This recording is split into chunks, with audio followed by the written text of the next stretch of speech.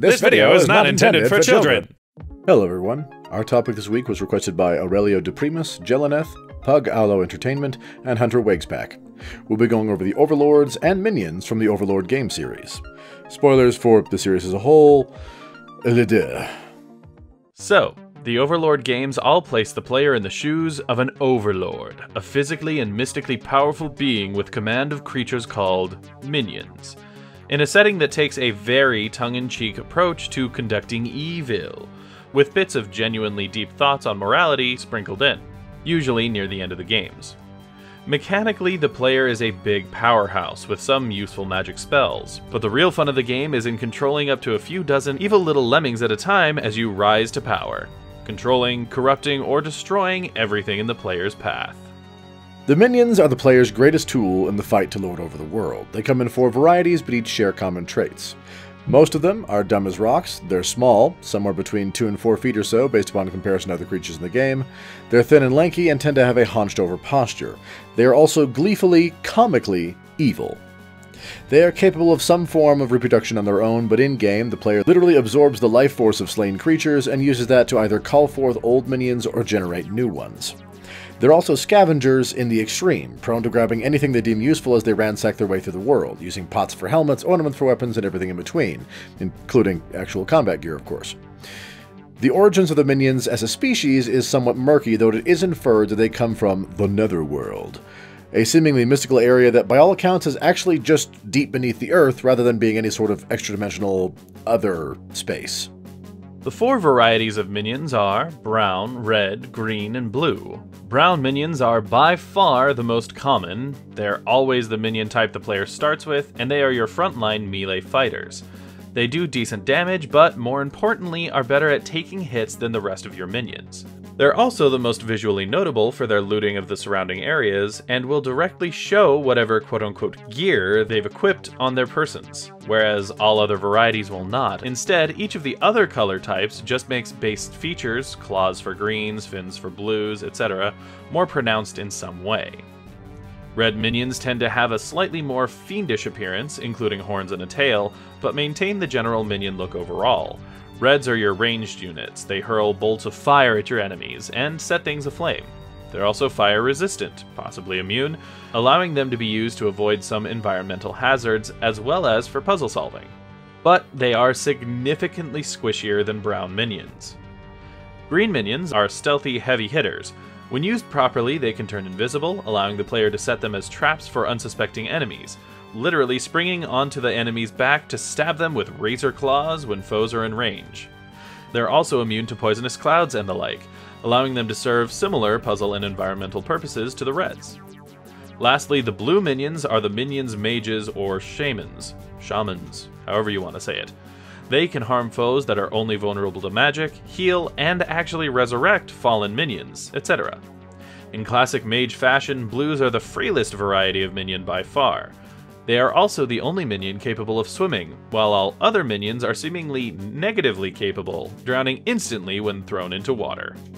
The most important minion in the games, and indeed the only recurring character to appear in every game in some capacity, is the minion master, Gnarl, an aged brown with significantly greater intelligence than his brethren.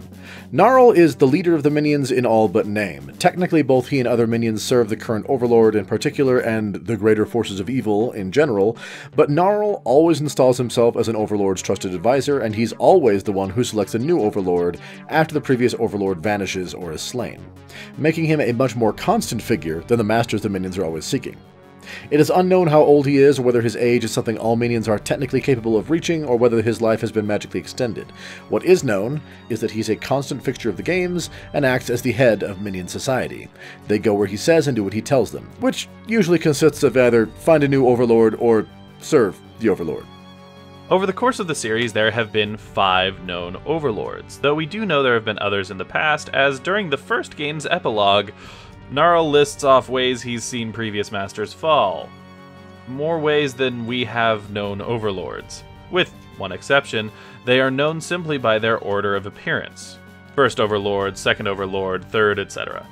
The first known master of the minions is the only one not to bear the title of Overlord, and was instead known as the Black Baron. Little is known about him except that he ruled the land with an iron fist, enslaving the populace, but ruling intelligently and with order. He was also the uncle of the first Overlord. The first Overlord is the only one we have a name for. The 16-year-old son of a disgraced duke and nephew to the Black Baron. He would come to be known simply as Lord Gromgard, no first name ever revealed. After the disappearance of the Black Baron, we don't know if he died, left, disappeared, or what, just that he was gone, the Baron's brother, Duke Gromgard, took over the lands in his stead, and while he was not objectively evil, a combination of famines, incompetence, and other disasters led to the slow decline of the kingdom, despite the fact that the populace was now free. The first Overlord, hereafter referred to as First, was the youngest of the Duke's 3 children, with an elder brother and sister, both of whom were equally as evil as First himself. On the day of First's 16th birthday, he received a magical gauntlet, presumably gifted to him either directly by his uncle or by Gnarl in his uncle's stead, as Gnarl had awaited First's coming to assume the duties of the newest Overlord. Using the gauntlet, First unlocked chambers in their castle that had been sealed away after the Black Baron's disappearance and met Gnarl, beginning his rise to prominence as the first Overlord. Evidently, which child would replace First's father as successor was unclear, and as such, First's siblings had aligned themselves with foreign powers in order to conquer and secure the dukedom for themselves. His brother sought the aid of the elves, his sister the aid of the dwarves, while First, instead, used the minions to further his aims. First spends his game killing off threats to his kingdom while acquiring the lost minions' nests in order to solidify his power base. The minions are held together primarily by the will of the Overlord and have a bad tendency to scatter to environs they feel comfortable with in the absence of a ruling Overlord, making collection of the nests so that the different minion types can be used a recurring theme throughout the games. Once the people are his and his minion forces are complete, First then pits the elves and dwarves against each other by slaying their respective leaders and planting evidence that the other faction had been responsible, saving his kingdom from invasion by sending the other 2 nations to war with each other, making First the source of the classically depicted racial distaste elves and dwarves are often depicted showing for each other. The 2 sides fought for years, somehow led by his siblings in lieu of, I don't know, another elf or dwarf, whatever. Before, First's elder siblings, tired of the fighting, simply returned home to try and claim the Gromgard lands, where they were met by the first Overlord, presumably at the height of his power, and were instead put to work as common laborers or slaves in repairing their ancestral castle. The eventual fate of the first Overlord is unknown, but at some point the second Overlord, hereafter known as Second, comes to power. Second comes to power and rules in evil for an indeterminate period of time before attracting the attention of the 7 Heroes, a capable group of warriors that sets out to defeat Second. The 7 are joined by an 8th hero somewhere along the way, and together, the 8 of them battle and seemingly defeat the second Overlord, though the 8th hero fell from the top of the tower and was left for dead during the fight. All was not as it seemed, however. The leader of the 7 heroes was a man simply known as the Wizard, a powerful and virtuous old magician. After the second Overlord fell in combat, he possessed the Wizard, taking control of his body and impersonating him. After the heroes left the tower, certain of their victory, Second had Gnarl and his loyal minions revive the dead, or perhaps just mostly dead, 8th hero and groom him to become a sort of puppet Overlord. The revivification process took a number of years, and during that time, Second, in the guise of the Wizard, used the wealth and prestige the 7 had gained to help him corrupt each of the 7 heroes until each of them essentially embodied one of the 7 deadly sins. When the 8th hero arose as the third Overlord, hereafter referred to as Third, he had no memories of his past life or his confrontations with Second. He was merely told by Gnarl that his predecessor had been slain by the 7 heroes who were still at large and would stand in the way of his rise to power. So, Third proceeded to wipe out 5 of the 7 heroes, ironically freeing the regions they controlled from whatever form of corrupted evil the once heroes ruled with.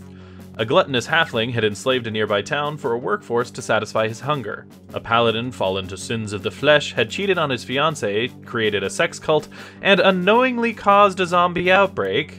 A tired elf had fallen into slothful slumber, and his nightmares had taken physical form to butcher and terrorize his homeland. A greedy dwarf enslaved the elves that escaped those nightmare lands to toil in his mines and make him rich. A giant of a man wrathfully slaughtered his way across the countryside with a band of marauders. An envious thief stole that which others most covet, only to find that she had no interest in the things herself. The third Overlord slew all but the thief, who was imprisoned in his dungeons, with Third taking control of those lands and kingdoms in the wake of the once heroes, with the game letting you choose to make terribly evil decisions or more pragmatically long-term, almost heroic decisions about what to do with those places in the aftermath. Though, still relatively evil. Along the way, Third encounters the two daughters of the real wizard, one representing that more pragmatic evil, the other the more debaucherous face of evil. The player picks one to be his evil mistress, leaving the other sister to knowingly help her father, Second, in the body of the wizard, to lure Third into a trap, culminating in a showdown at the tower between the two overlords.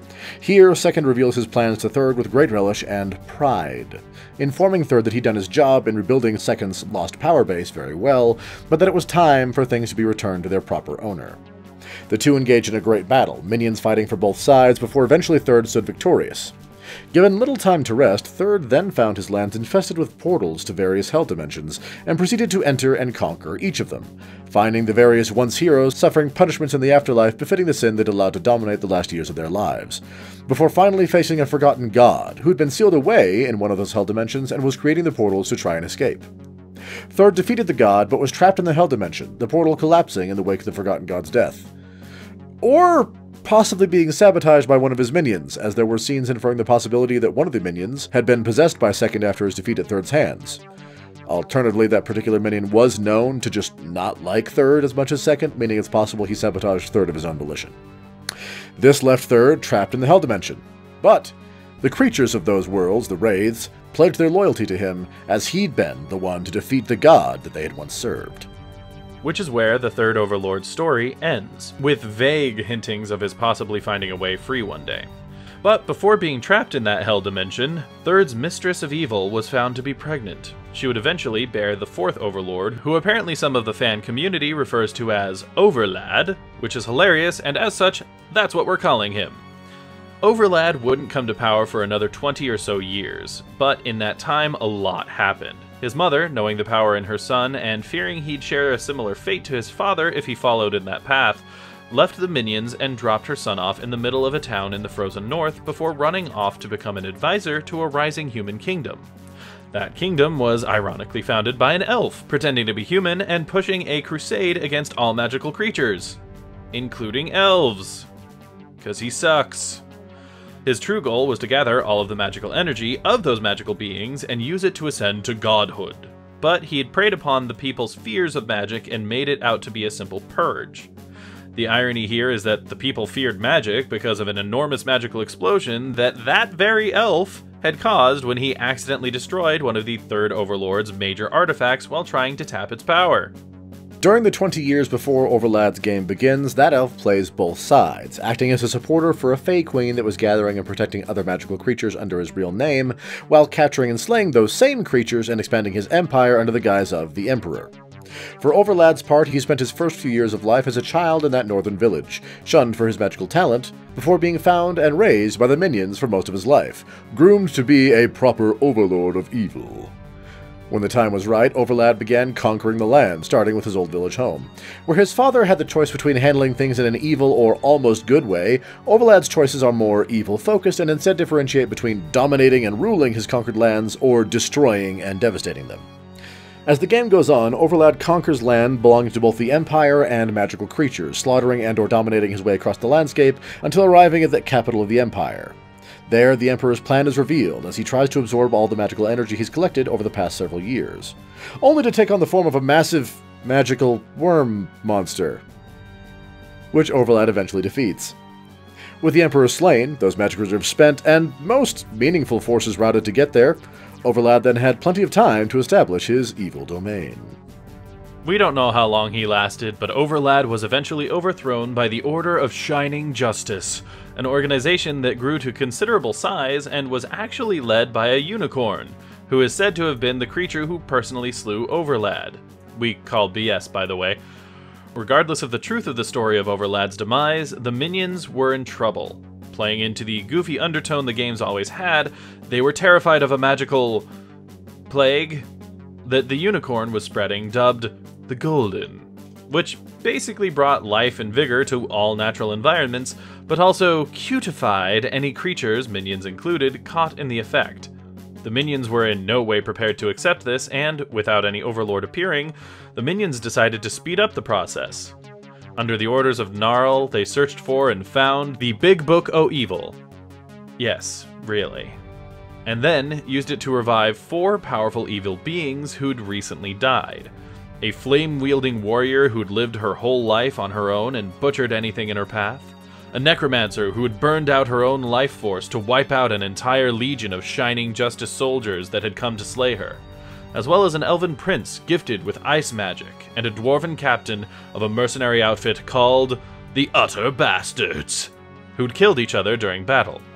Gnarl and the minions dubbed these four as Overlord candidates, and used them to dismantle the Shining Justice as a series of tests to see who was worthy to become the next Overlord. The game doesn't give us an answer at all, but hey, like Gnarl says, evil always finds a way. And that's basically the story of the minions and overlords from the Overlord series. We hope you enjoyed this video. If you did, please leave us a like and maybe share it with someone you know might like it. If you have ideas for videos you'd like to see in the future, do like Aurelio Dupremis, Jeleneth, Pug Allo Entertainment, and Hunter Wegspack, and let us know in the comments down below. If you'd like to see more videos from us in the future, be they lore, let's play, or other, go ahead and hit that subscribe button. In the meantime, this has been True Masters and Morons, signing off. Thanks for watching this video. If you'd like to see more like it, hit that subscribe orb. To see our last Let's Play, click or tap the link on the right. For our last lore video, click the link on the left. Thank you to all of our patrons for making these videos possible. Thanks for watching, and we'll see you next time.